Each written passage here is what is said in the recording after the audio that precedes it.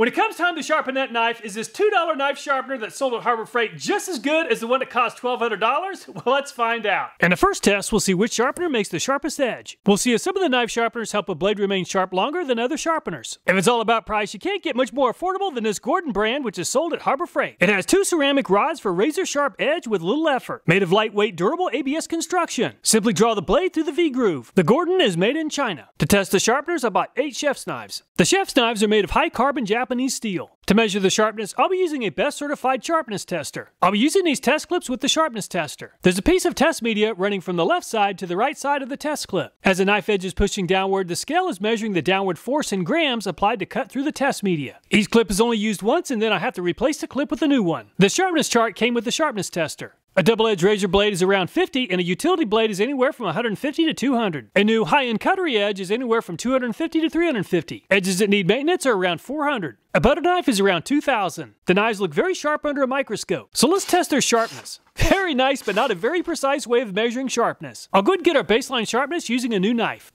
And 140 is very sharp. The knives are too sharp to compare the sharpeners. So let's run the knives across this metal pipe back and forth 5 times. I'll add 2.5 pounds of weight on top of the blade just to make sure we cause plenty of damage. And that's a pretty bad sound. And the new knife had a sharpness of 140.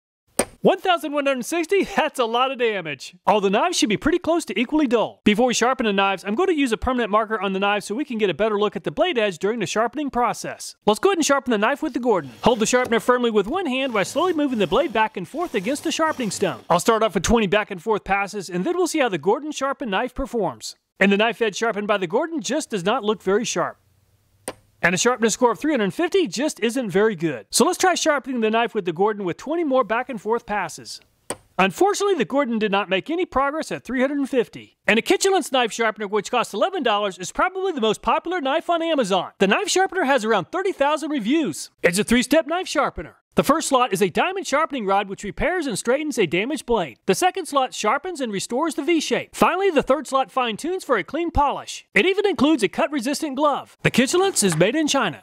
To repair and straighten the damaged blade, pull the knife through slot 1 several times. To coarsely sharpen and restore the V-shaped cutting edge, pull back several times. To finally sharpen, polish, and eliminate burrs on the blade, pull back several times. I went and pulled the knife through each slot 20 times just to make sure that we did a thorough job. And the Kitchellence is performed by far the best yet at $265. With a name like Orange Ninja and a price of $36, I just couldn't resist. Includes 5 different sharpening angles, 12, 15, 18, 21, and 24 degrees. All you have to do is place the blade in each of the slots and gently pull the knife through a few times for a fast, effective sharpening. It can be used to sharpen a kitchen knife, pocket knife, and even a hunting knife. The Orange Ninja is made in China. Set the sharpening angle by rotating the angle adjustment knob and turning to the desired angle. I'll go ahead and sharpen the knife to 18 degrees. Use gentle force pushing the blade down while pulling the knife back through the slot. Repeat this action 5 times for mildly dull blades or more for severely dull blades. After pulling the blade through coarse setting, run the blade on the medium setting 3 to 5 times or more if required. Finally, refine the edges by running the blade through the fine setting 3 to 5 times. I pulled the knife through 20 times at each of the 3 stations just to be consistent with the Kitchellence. And the edge shape by the Ninja just doesn't look very sharp or smooth. And the Ninja really struggled in the first attempt at 410, which is worse than the $2 Gordon. So let's run the knife through each station 20 times again to see if the Ninja can improve. And the Ninja barely edges out the Kitchellence with a sharpness score of 240. At a price of $88 is this Lansky brand controlled angle sharpening system. Includes the deluxe diamond stones. You can sharpen a knife at a 17, 20, 25, and 30 degree angle. I went ahead and spent an extra $15 for the Lansky universal mount. The Lansky is made in China. Includes extra coarse, medium, and fine grit hones. Loosen the front screw 4 full turns with a dime or screwdriver. Using fingers only, tighten the rear thumb screw all the way in and then loosen 2 full turns. Place the knife in the jaws of the clamp. Pinch jaws of the clamp with your hand while tightening the front screw. Fully tighten the rear thumb screw to lock the knife in place. Assembling the hone. Place the hone stone down on a flat surface. Unscrew the wing screw and feed the guide rod from the bottom up. Make sure the hone and rod are flush with flat surface. Tighten screw to hold rod securely. Let's sharpen the knife at 17 degrees. Push the hone against the edge while moving the hone towards the tip of the blade, covering a 2-inch section of the blade per stroke. Once you feel a burr, go ahead and flip to the other side. And the Lansky made very fast work of the blade, and there's already a burr that's formed on the opposite side of the blade that hasn't been sharpened. Sharpen one side first, then flip flip the entire clamp over and sharpen the opposite side using the same number of strokes on each side. While the stones are very sharp, it does take a little bit longer to sharpen the knife with the Lansky compared to the first 3 sharpeners. Not including setup time, I spent about 6 minutes sharpening the knife. As you'd expect with the guided sharpening system, the Lansky created a very sharp and straight looking blade edge. Many knife sharpeners leave a burr on the edge of the blade. A stropping leather and some rubbing compound removes the burr and cleans up the freshly sharpened edge. I'll apply a total of 10 back and forth passes to clean up the blade edge for each of the sharpeners designed to benefit from stropping. And the blade edge is very sharp at 110. At a price of $120, is this Work Sharp Precision Adjust Elite Knife Sharpener. The different pieces of the Work Sharp just snap together and it takes about 15 seconds to set up. Includes 7 abrasive grits including 220, 320, 400, 600, and 800 diamond, fine ceramic, leather strop, and a small ceramic rod. And the Work Sharp is made in USA. Just like all the other sharpeners, let's sharpen the knife at 17 degrees. Turn the adjustment knob to raise or lower the sharpening angle. Loosen the knob to open jaws. Center the blade in the clamp jaws and place the knife spline back into the V-block. Align the cutting edge to be parallel with the clamp jaws. Turn the knob to secure the knife blade in the clamp jaws. Insert the V-block clamp in the sharpening chassis. I'll try to set the sharpening angle as close as possible to 17 degrees. This knife is extremely dull, so let's begin with 220 grit. Using light pressure and long strokes, start at the heel of the blade and swipe abrasive back and forth while moving along the length of the cutting edge towards the tip. Stop on the tip of the blade. Continue until you feel a burr on the opposite side of the blade along the entire edge. Once you've created a burr, press the spring-loaded button on the back of the sharpening chassis and carefully rotate the V-block clamp 180 degrees to sharpen the opposite side. And the Work Sharp has more sharpening stones than the Lansky, and they start out at a less aggressive grit. So it took me about 8 minutes to sharpen a knife, or about 2 minutes longer than the Lansky. The sharpener did not come with rubbing compound for the leather strop. So I went ahead and used the same leather strop that I used for the Lansky. And the knife edge for the Work Sharp looks very straight and extremely sharp.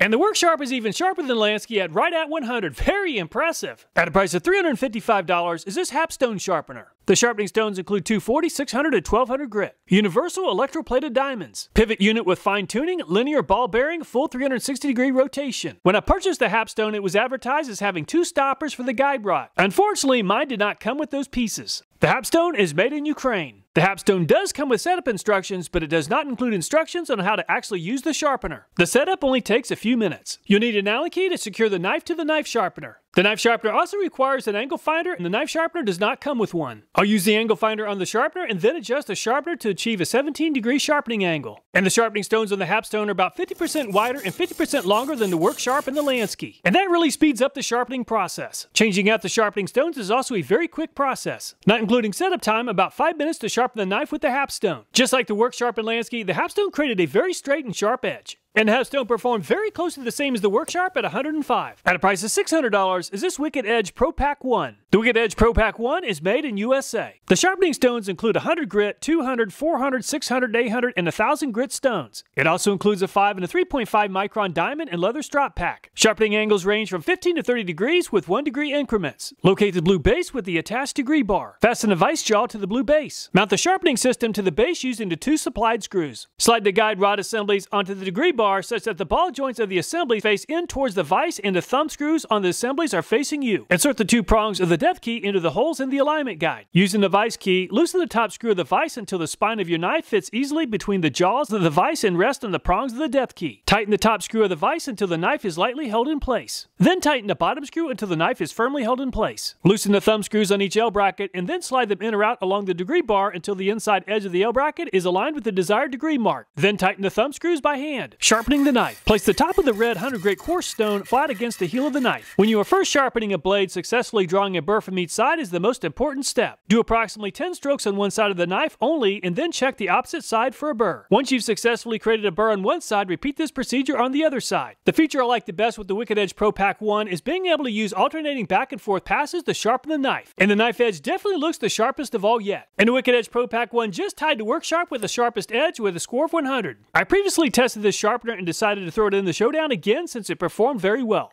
The Wicked Edge comes inside of a very nice carrying case. You can easily adjust the sharpening angle by adjusting this lever. Includes half-degree increments and micro-angle adjustment of 0.05. We'll set the sharpener to 17 degrees. The Wicked Edge is made in USA. The sharpening stones include 100, 200, 400, 600, 800, and 1000 grit diamond stones. Attach the alignment guide to the depth key and insert 2 prongs to the depth key into one of the 2 depth settings located at the top of the vise. While holding the vise with one hand, lift the vise lever to its resting position. Place the spine of the knife in the holder and then lower the vise lever to lock the knife into position. Slide the 100, 200 grit handles onto the guide rods. Just like the Wicked Edge Pro Pack 1, the Gen 3 Pro uses the same sharpening stones. However, the Gen Pro 3 holds the knife much higher up. Having the knife higher up really seemed to help me provide a more effective sharpening technique. Just like the Pro Pack 1, it took me about 4 minutes to sharpen the knife. And the knife sharpened by the Wicked Edge looks extremely sharp. And the Wicked Edge Gen 3 barely edges out the Wicked Edge Pro 1 with a very impressive score of 90. When it comes to initial sharpness, the Wicked Edge Gen 3 Pro came out on top with a sharpness score of 90. However, the Work Sharp and the Wicked Edge Pro 1 were just about as sharp with a score of 100 and Hapstone 105. The amount of time it takes to sharpen a knife can vary significantly from person to person. From my experience, the pull-through knives were definitely a lot faster than the guided rod systems. Fully dried and cured Osage orange has a wood hardness of around 2500 on the Janka scale. I've seen sparks fly off of a chainsaw chain trying to cut through this stuff. I'll add 15 pounds of weight on top of the knife.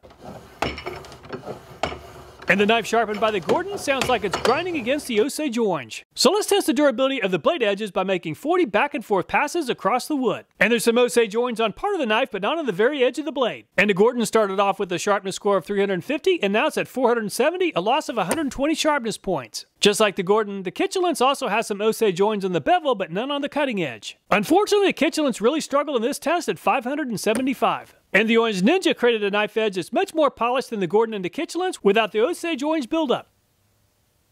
And the Orange Ninja is the sharpest yet at 405. And the Lansky is the first of the rod-guided sharpening systems, and it still looks very sharp.